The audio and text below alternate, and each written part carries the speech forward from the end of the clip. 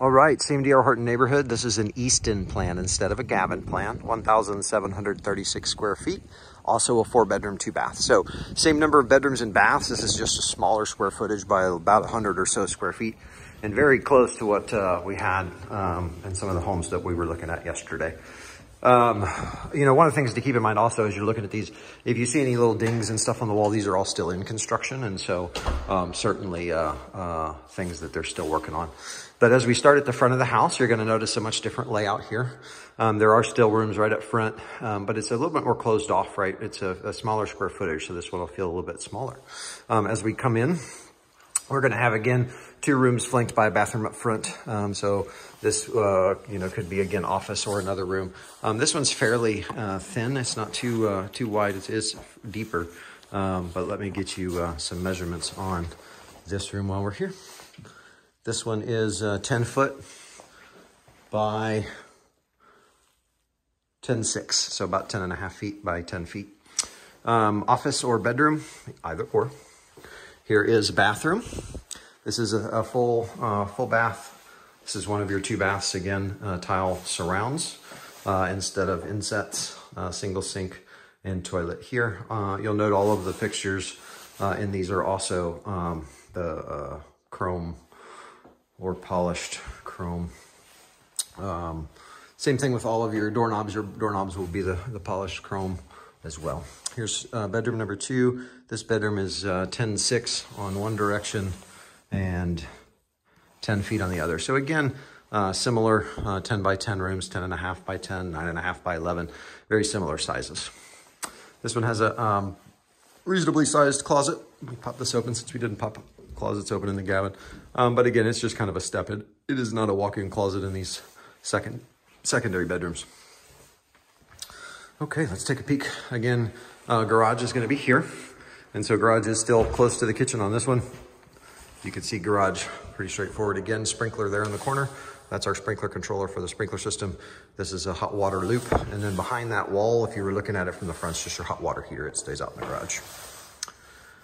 Okay, as we continue to come in, you'll note that the laundry is at the front of the house. This laundry is a little bit bigger than the other. This one is 7 foot 1 by 7.1, so it's a square, right at about 7 feet. Bedroom number 2. This is another approximately 10 by 10, 10 foot 9 inches on one wall, 10 foot 3 inches approximately on the other, probably 10 9 by 10. Again, walk-ins.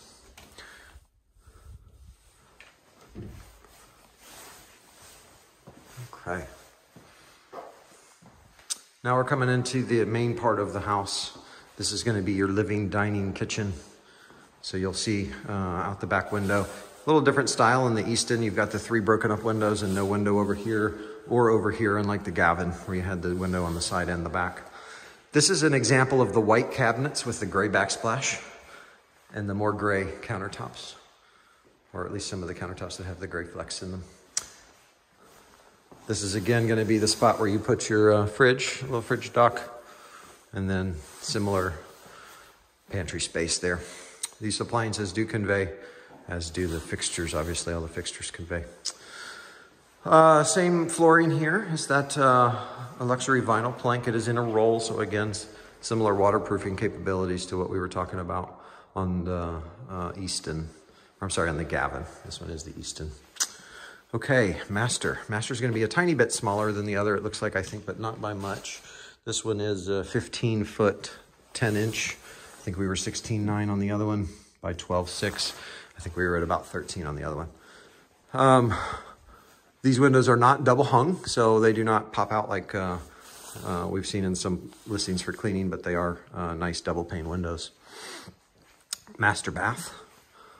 We're gonna have that stand-up shower that y'all were hoping for. Again, that's not a insert, it is tiled. It is a tiled shower surround.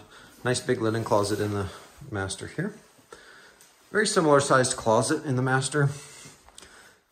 Just laid out a little bit differently. One extra rail over here. All that stuff that's hanging on the wall is all your pre-wire for cable and things of that nature. But a good sized master closet. And if I'm looking at size, we're at approximately 10 foot 2 inches by 6 foot 2 inches in the closet, although it's a odd shape. It's not just a square. There is a separate water closet there that does have a door. And then you do have, obviously, the dual vanities in here. Same thing in here. If you've got the white counters, or I'm sorry, the white cabinets in the kitchen, you're going to have the white cabinets in the baths as well. And then again, you can see this is a fairly sizable shower. Like I'm standing in it. I can take 2 steps to the back. So it's a good size shower. Would allow for a seat if you wanted to put something in like that. Okay, let me get back up front. And then we will start the walkthrough with just quiet so you guys can kind of get a sense for what the house looks like. So I'm going to start at the front door. Bear with me just a second. Let me get back up front.